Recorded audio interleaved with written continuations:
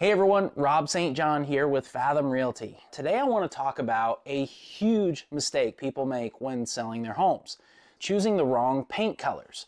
While this might seem small, it can seriously impact how quickly your home sells and for how much.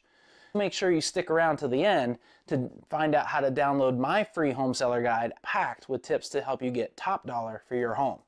Let's dive into the paint colors that you need to use to maximize your home's appeal. Now, why do paint colors matter when selling your home? When buyers walk in, they want to picture themselves living there. If your walls are bold or too personalized, it can be harder for them to do that. Neutral tones are key to helping potential buyers envision themselves in your home. If you are thinking about selling, make sure to grab my free home seller guide where I break down more tips like this one to get your home market ready. So the big mistake I see is sellers often use really bold colors, bright reds, dark blues, or greens, thinking that this will make their home stand out, but it usually has the opposite effect. Buyers will get distracted or feel overwhelmed. That can lead to fewer offers. So when you're selling your home, you want your home to appeal to as many people as possible. If you want more tips on avoiding common mistakes like this one, make sure, again, check out that home seller guide at the link in the description below.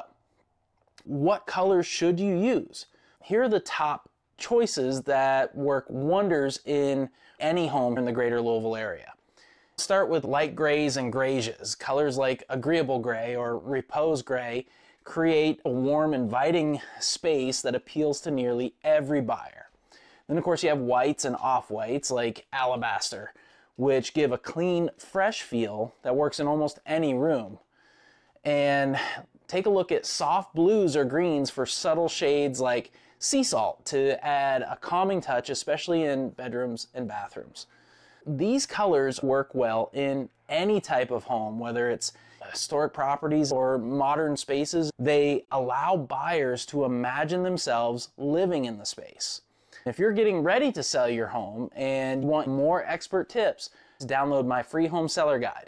I walk you through the entire process from staging to pricing your home right so you can sell faster and for more money. So if you're thinking about selling your home here in Louisville, avoid the mistake of picking the wrong paint colors. Stick with these neutral, buyer-friendly tones, and you'll make a great first impression with your home sale. Don't forget to grab that seller guide. Just click the link in the description below to get started. Thanks for watching. Be sure to like, subscribe, and hit the notification bell for more tips on selling your home. We'll see you next time.